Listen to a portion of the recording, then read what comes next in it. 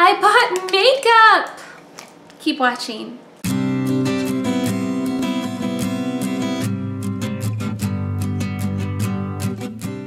Hi guys, this is Heidi and you're watching HeidiKMakeup. I have a whole video for you guys and this video involves makeup. So I'm very, very excited about it.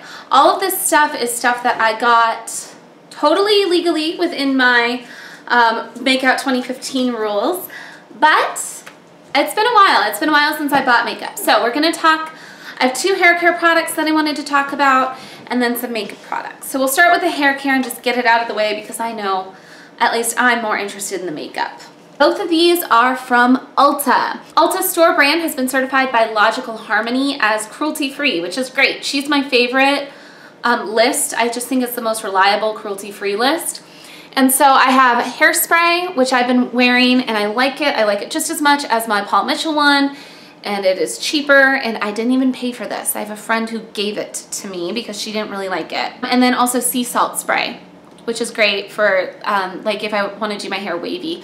I haven't been doing that as much, but I should break that out. It's that time of year, you know? So those are the hair things that I have. Moving on to the makeup. So I have a couple of nail products. Now I promised myself that I wasn't going to buy any nail polish this year, which is really bad because I've actually seen a lot that I really want. Like I want to try the new Orly gel polishes, but I said I wouldn't. But I do have a few friends who work for Jamberry, which as near as I can tell is cruelty-free. They're not on Logical Harmony's list or Leaping Bunny, but everything I've read on their website and every person I've talked to that works for them assures me that they are cruelty-free. So what they are is they're little nail stickers that you adhere to your nail, and they claim to last up to 2 weeks. That has not been my experience.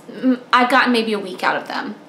Now I think they're really cute and really simple. Like I've got one as my accent nail right now, and then what nail polish are you? You're Wet n Wild. What are you called?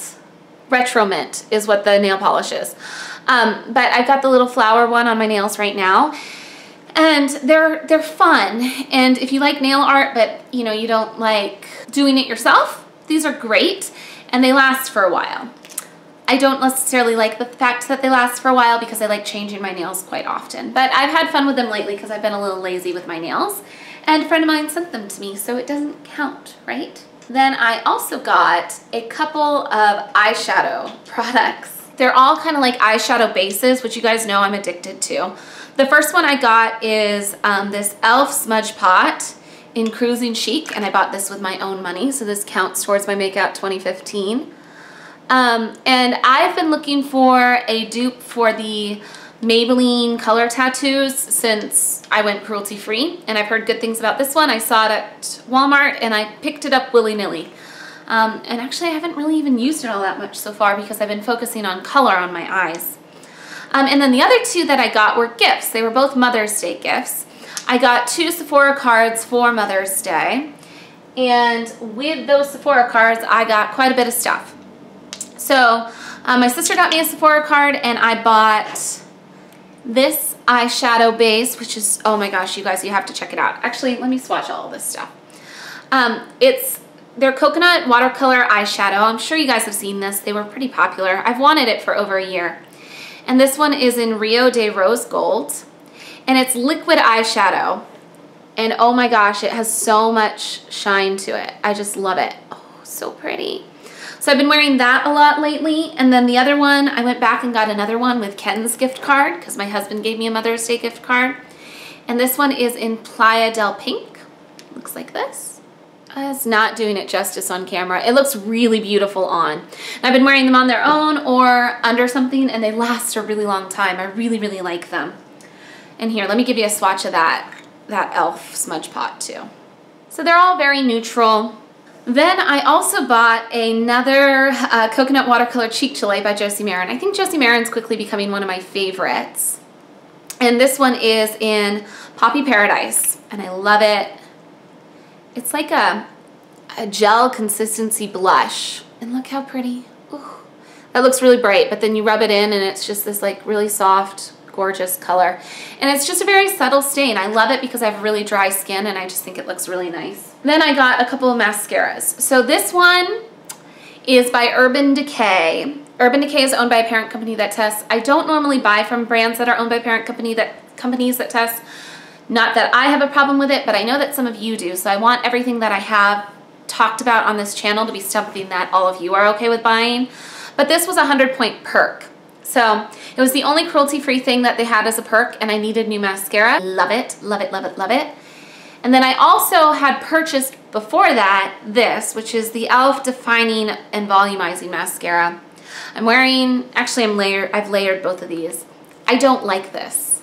It's like this tiny little brush. No bueno. So when I saw that this was a perk, I was like, okay, I'll get that. And I've been living on this, but it's almost out. I'll have to keep working with this because I'm not letting myself buy mascaras when I already have them. So that's it. That's my entire haul. I feel like I've done really, really well. The only thing that I bought with my own money that was like not a gift was this mascara, which I'm allowed to do when I'm out of mascara, and I was out when I bought this. And then the e.l.f. Smudge Pot, which is actually, I think, the first thing all year that I've bought with my own money that was like just a fun thing. So I'm very excited about it. I'm excited to have purchased some makeup and excited to have reined myself in. And you guys, we've been doing lots of budgeting. I've been talking a little bit about budgeting on the daily channel and a little bit about budgeting on the parenting channel as well. But because we've been really responsible with how we use our blow money, we're gonna be able to go on a really cool vacation this summer. And we've paid back a lot of debt. I finished paying off my student loan like this month, which is awesome. So that is really exciting. I'm excited to see how being disciplined in some areas, including this and many, many other areas, we've been very disciplined about other spending as well, has really started to pay off. So I want to encourage you guys, you too can do it if you are considering doing a project pan or like a Makeout 2015. Give yourself a little flexibility, but enjoy it. I've really been enjoying shopping my stash. Thanks so much for watching, and subscribe if you haven't already, so the next time I do a video, you'll know about it. You can also see my family every day over at Sudden Kimpact, and if you want to know what's going on my parenting channel, there's some really exciting stuff happening over there. So if you subscribe, you won't miss that too. Thanks for watching. Bye guys. But I've made incredible progress on the project pan things. So I wanted to show you all that I have left in terms of project pan, and then also just kind of talk about a couple of things from my project focus.